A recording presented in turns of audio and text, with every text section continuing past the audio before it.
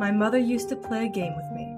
She'd call me into the backyard on warm summer nights and point up at the sky. "How many stars can you see?" she would ask me, tickling me as I tried to count them off.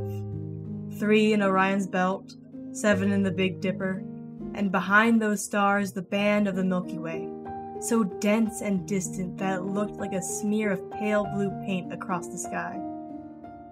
One night, when I was old enough to be a smart mouth, I grinned and said, "All of them." She placed her finger right in the center of my forehead and said, "No, Matamu. There are only a tiny fraction of all the stars in the universe. Most of them have traveled too far, and now they live on the other side of the darkness. One day, every star in the sky will join them, and we will be alone in the universe."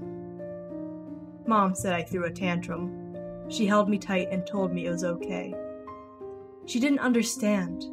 I wasn't sad or upset at the thought of all that loneliness and darkness. I was angry at the stars.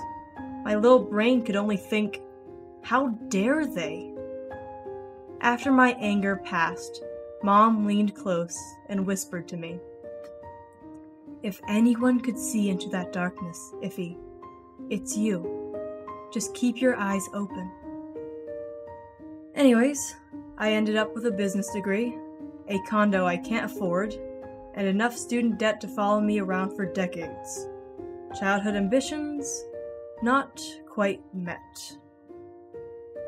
I was coming home for spring break, a week of sitting around with my parents and helping my mother out with the house.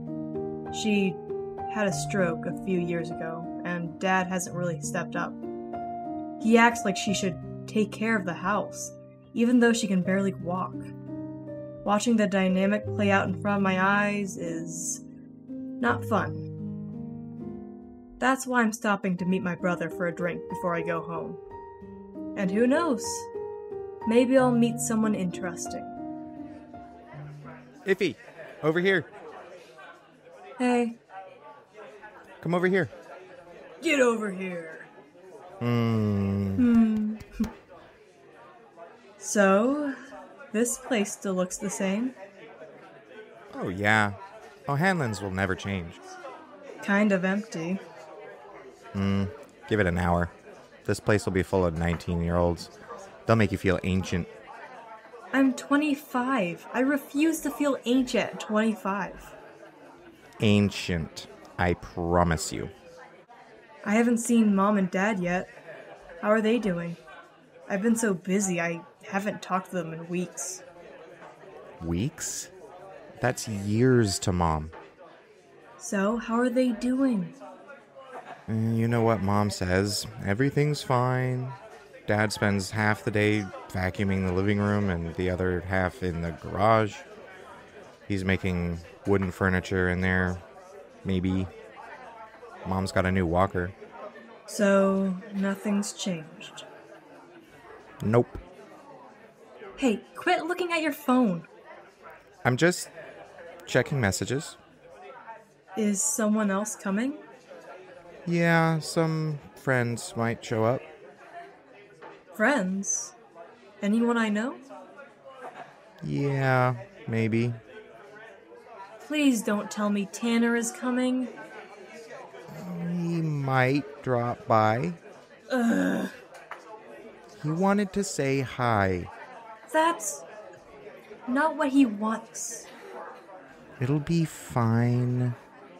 He's such a kamaki. He's had a thing for me since 3rd grade. That's a full 15 years of me ignoring Tanner. Hey, there you are.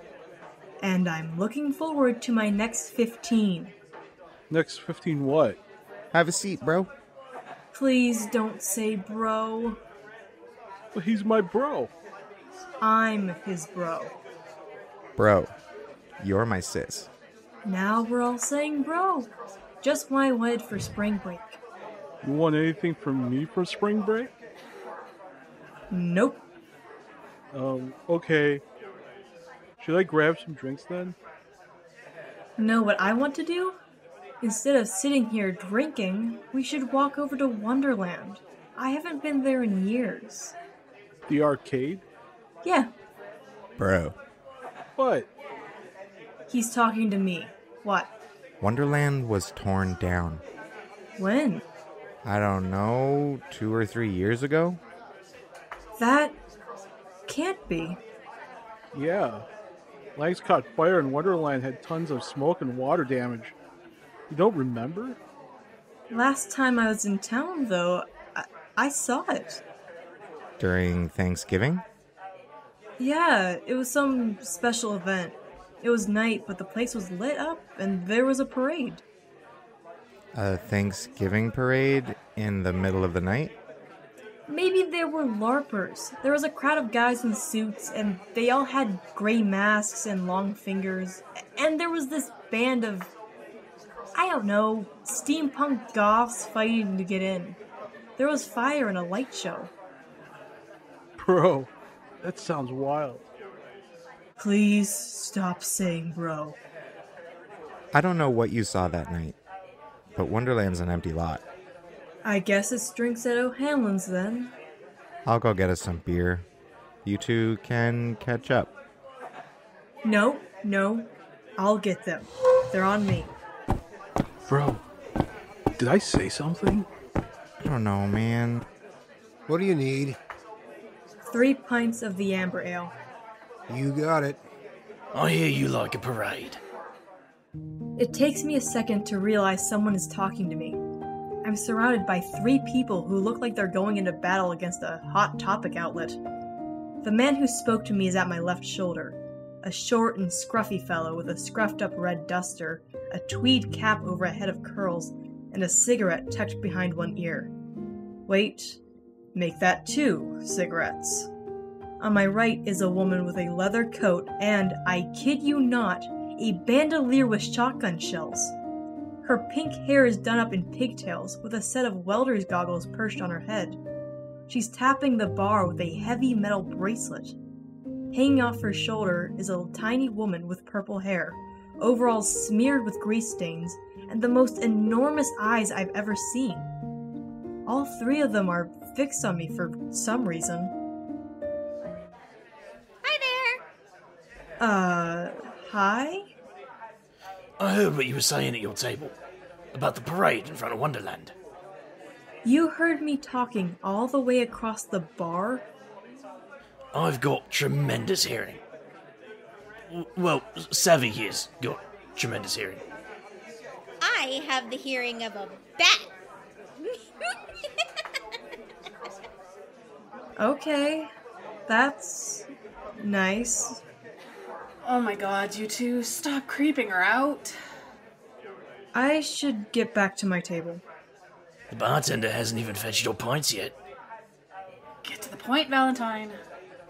Oi, I know what I'm doing here. These things need to be approached delicately. 3 pints of amber ale. Thanks. Okay, now I'm going. Don't you wonder why, though? Why what? Why you were able to see Wonderland Amusements after it was torn down. Most people only see torn down buildings when they're still intact. I guess I'm just lucky that way. I have so many theories about temporal perception and interaction of quantum edge bubbles and arcane energies, your head would explode. Let's avoid the exploding head, Savvy. I mean, look, you told your friends Wonderland was all lit up, but that's not really what you saw. No? So what did I see? You saw... Savvy, how did you put it? You witnessed an emanation of magical will manifesting itself as a contained and stabilized photon field. I am so jealous that you got to see it. An emanation. Sure. And the crowd outside? Were they emanations too? Nothing so fancy. Just minions of evil facing off against a small band of plucky good guys. You know, standard hero stuff. Right. Well, it's been nice talking to you, but please leave me alone. Maybe you should find another place to drink as well. We just got kicked out of our regular bar. What a surprise. Someone picked a fight with me. You threw them through a wall. That's what happens when you pick a fight with me. Goodbye now. Hey, Iffy. Remember what your mother told you? What? That if anyone can see the stars beyond the darkness, it's you. Oh my gods, did you talk to my mom, or... He's plucking images from your auras, giving a few memories, and throwing in a bit of cold reading. It's a cheap trick. But it's kind of awesome, right? Who are you people? I'm Finn. That's Reeza, and her big-eyed friend is Samantha. Call me Savvy. It's 'cause I'm savvy. Get it? It's also my name. Sure, why not? As for the why, well, we could use your help in spotting something. We could just take your eyes, but I'd be afraid of dropping them. You could say no. You should probably just say no. There's a pesky Kappa in the alley out back. It's making trouble, and I've been hired to run it off. Kappa. Is that an animal or something? I think a Kappa would take offense to that characterization, but it definitely isn't human. Who among us is? One bit of info at a time, Savvy. Look, Iffy, you've got a gift. Deep down, you know it. Whether you like it or not, that makes you different. The stuff of legends, I like to say. That means you have a choice. You can go back to your table, have your drink, get into a fight with your brother about your parents, storm out and maybe do something really foolish like let Tanner take you back to his place. I don't think you want that. No, I do not. Or you can come out to the alley with the nice people you've just met and do some magic stuff. Huh. Can we pretend that we're sneaking out back to smoke up? Sold. You have some on you? Never mind. Do you? Hold on. Bartender, make me a Henriksen tonic with a cucumber slice. Kappas love cucumber, you'll see. They do? I did some research. Without Threadripper. I bet you just looked up Kappas on Wikipedia. I am heartily offended. By what? The truth? It was Reddit, thank you very much. Not any better. The pink-haired woman starts pushing her way through the crowd at the bar. The man in the cap sticks a cigarette between his lips, raises his glass to me, and heads after her. Over at my table, Tanner is in the middle of some emotional breakdown, which probably has something to do with me. George is patting him on the back. No thanks. I follow behind the three weirdos. I go with them because I know, no matter how strange they look, that I've been waiting for something like this. Some sign I wasn't out of my mind. That the pieces of my life actually fit together in a way that makes sense, no matter how strange or frightening that picture looks. We spill out into the cold night air. I'm still holding the beers. Alright, Kappa! We know you're here somewhere. Come on out! Ask nicely, Valentine. Kappas appreciate politeness. Come out, please! So, what's a Kappa? It's a water spirit. They usually live in Japan, and it's rare to see them here. Are they dangerous? Not necessarily, unless they're hungry. Then they might come for your shirikodama. What is that exactly? It's a mythical ball-like organ that is said to contain your soul. If it's a mythical organ, why should I worry about a Kappa trying to get at it? I mean, it's located in your anus, so... Gotcha! Don't want the Kappa coming from my Shiradaka Wappa Ding Dong, whatever. Oi, Mr. Kappa. Sorry, I don't know your proper name. I brought you a gin and tonic with a cucumber garnish. Very refreshing and cucumbery. What do you say we talk? A creature rears up out of the dumpster, halfway human, halfway amphibian, with bulging frog-like eyes. Steam curls from her shoulders. Weirdest of all, a small bowl is balanced on the creature's head that I have no other way to describe it, but it's like the bowl only half exists. I blink. The bowl vanishes from sight, flickers and fades in again. I should drop the drinks and run screaming, but instead I skim a sip of beer and take in the sight of a monster in a garbage can. I want to call her Oscar, but I worry that if I start laughing, I might not stop. Greetings to you humans and shifters. Greetings to you as well, friend.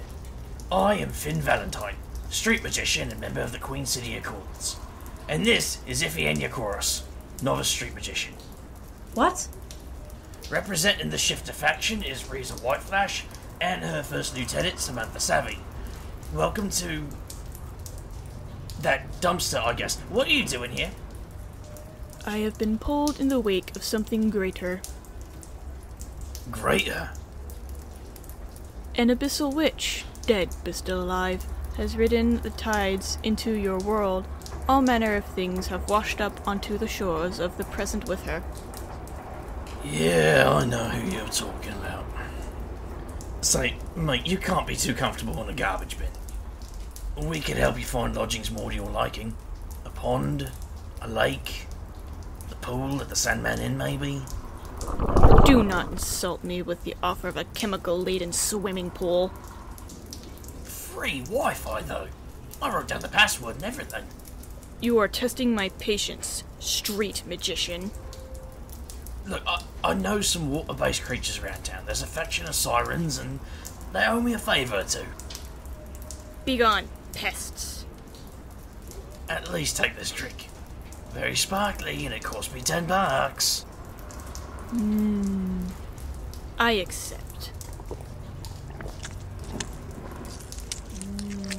More. Iffy, hand over your beers. What? More.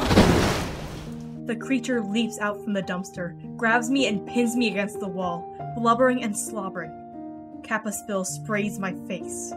It's gross, if you're wondering. Oh, I was going to take your drinks, but your soul. It's a shiny bright ball deep within you, like a star fallen from the heavens. I think I'll take your shirikodama instead. Without thinking, I dump the contents of my pint glasses into the bowl. The beer reacts violently to the liquid, fizzing and spilling over her head. The Kappa stumbles backwards, shakes her head groggily, and burps. Oh, delicious. Very malty. A pleasingly toasted flavor. Dizzy now. Wow! You did it! Huh. Guess the bowl really was there. Couldn't quite see it myself, but get a Kappa dizzy enough to tip over their bowl of water on their head and they're out like a light. Kappas are good at disemboweling people for mythical organs, but they aren't big drinkers. You based an entire monster hunting strategy around something you read on Wikipedia. Read it. Not any better. Worked, though. Anyway, it was Iffy who thought to dump 2 pints of amber ale into the creature's bowl. That did her in nicely. You mean 3 pints? Nah, I nicked one when you were pinned up against the wall. You are the absolute worst, Valentine. I wasn't thinking ahead. That was just instinct. Was it? Or was it the synchronistic twining of action and incident to one beautiful braid of destiny? You mean, did I come to O'Hanlon's to avoid seeing my parents and happen to go up to the bar to avoid dealing with Tanner and forget to put my drinks down? Or was it all part of some grand fate? No, wait, what did you say?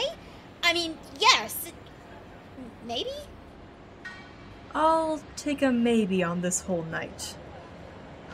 Let's get this Kappa over to militia headquarters. Reeza, care to grab the feet? Mind the little fins.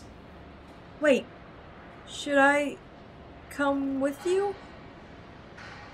It's kind of a secret headquarters. Take care, Iphigenia Chorus.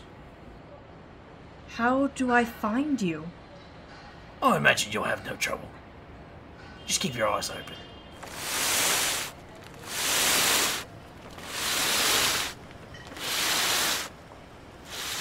Huh. There you are. Bro, we thought you ditched us. Come back inside. You know what? I'm going to head out. Maybe take a walk. Where are you going? Wonderland Amusements. We told you. That place is gone. No. It just looks that way. You have been listening to the Graveyard Tapes, Side Hustle. Written by Aidan Morgan, edited by Dustin Gray, Angela Dumalag, and Nikki Ewert. Audio engineered by Robin of Psychonaudia. Produced by Brianna Jean Teuber. With the voices of Taylor Humany as Iphigenia, Robin as George, Edwin Dumalag as Tanner, D.G. Strawn as Bartender Owen, Chase Hunter as Valentine, Caitlin Sinnott as Reeza, Casey as Savvy, and the Red Sparrow as the Kappa.